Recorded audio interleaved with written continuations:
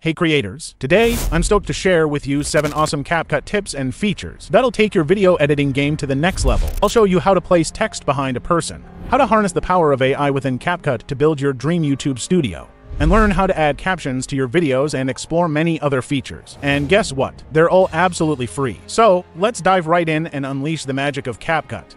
Tip number 1. Ever wanted to place text behind a person speaking in your video? Well, it's totally doable, and I'm about to show you how.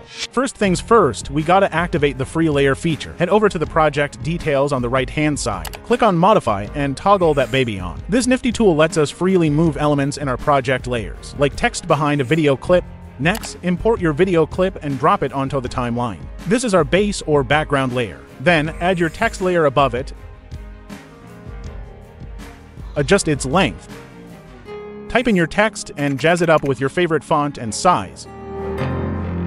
Now, here's the trick. Duplicate your video clip layer by holding Alt for PC or Option for Mac, and dragging it over your text layer. With the duplicated clip selected, head over to the Video tab. Click on Cutout and activate Auto Cutout. Boom, your subject is now magically removed from the background, revealing the text behind them. Pro tip: spice up your text with some cool animations for that extra wow factor.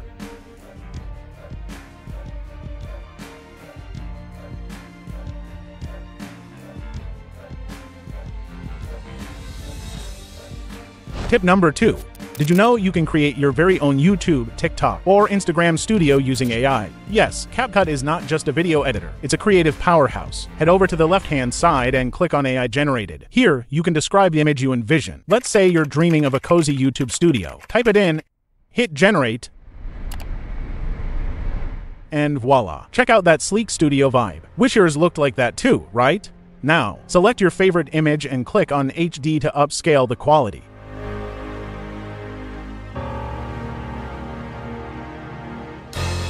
Add it to your timeline with a click of the plus icon. Oops, wait, our image isn't in the right aspect ratio. No worries, just click on the ratio button and select 16:9. Adjust the scale to fit your video resolution output perfectly. Next up, let's add some personality with a talking head video. Import your file from your device, drag it onto the timeline, and place it over your AI-generated image.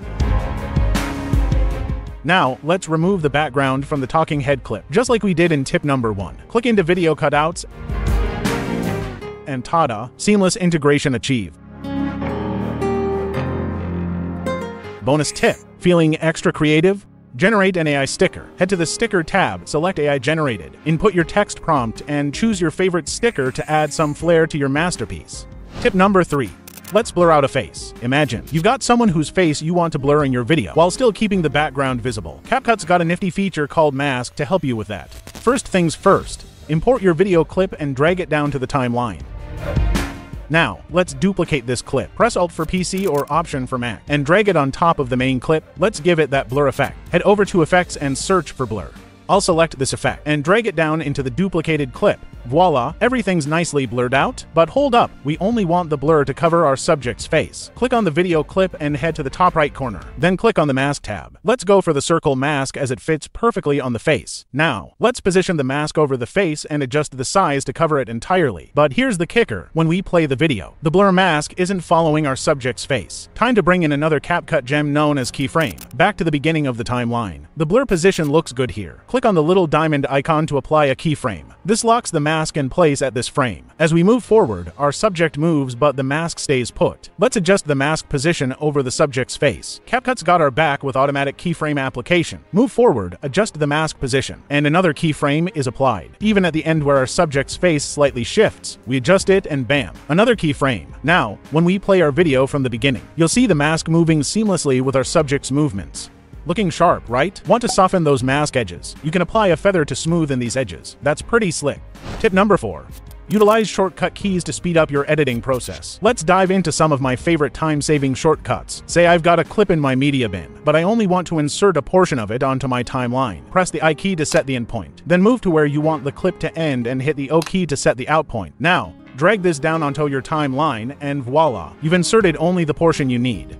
Now, let's split this clip. I'll leave some at the beginning and move some to the end. Hover over and you'll see a yellow line. That's your preview axis. You can turn this on by clicking here. or simply press S on your keyboard. Find the frame you want to split and hit Ctrl+B to split the clip.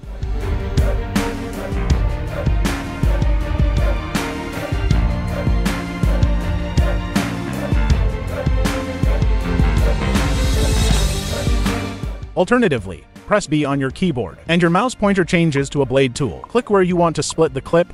Now, let's trim this video clip. Press Q to remove everything to the left, and W to trim everything to the right. These shortcuts are handy, especially with multiple layers to trim. Select the clips, find the frame, and press Q or W. Want to see your timeline take up the full space? That's easy. You could zoom in or simply press Shift+Z and boom, your timeline fills up the screen. And guess what? There are plenty more shortcut keys you can use. Click on the Shortcut tab to see them all. You can even customize them to your liking. That's kinda cool. Tip number 5. Create a brand kit to streamline your editing process. A brand kit is a game changer, especially if you're constantly using the same assets. It gives you quick access to your favorite media across all your projects. On the left-hand side, click into an existing space or create a new one. Let's dive into this existing space. Here, you can add a variety of media to your brand kit. These may be videos, images, stickers, fonts, and even colors you use frequently in your videos. Let's say you want to add an image file. Click on that and select the image you use the most. I'll choose that one, and now it's added to my brand kit. You can also add music you use often. Just click to add it to your brand kit. Now, let's start a new project. Click on Home and then New Project. Within the project, navigate to the bottom of the Media section, and you'll find a category for Brand Assets. Click on that, and there's the image we added. It's that easy. Now, you can quickly drag and drop your favorite assets into your project. And don't forget about your brand music. It's right there at the bottom of the audio list. Isn't it awesome? CapCut makes it so effortless to keep your editing consistent.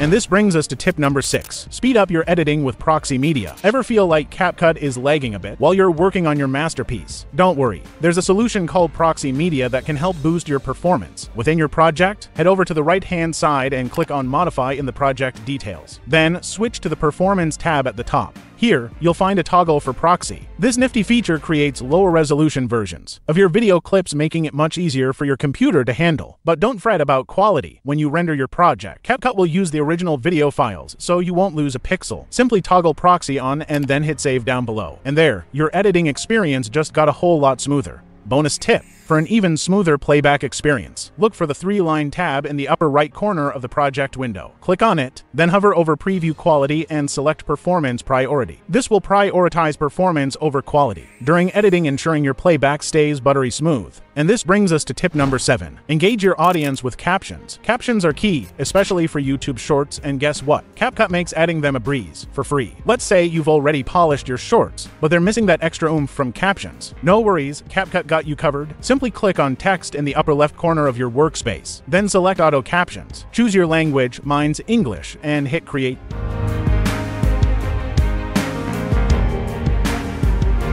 Boom, captions are now on your timeline below. But wait, those default captions could use a little spice, right? With the text caption selected, click on Text and then Templates. Explore the range of options. There are pro-level choices and fantastic freebies.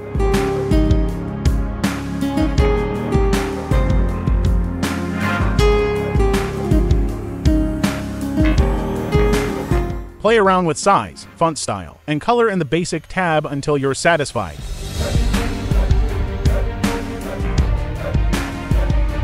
Now, hit play from the beginning to see how it looks. Life's too short for anything but happiness. Find joy in the little things, embrace every moment, and let positivity guide. Pretty cool, huh? So, which CapCut tip and feature stole the show for you? Drop a comment below. And hey, if you want more awesome tutorials like this one, smash that subscribe button. Happy editing, and I'll catch you in the next video.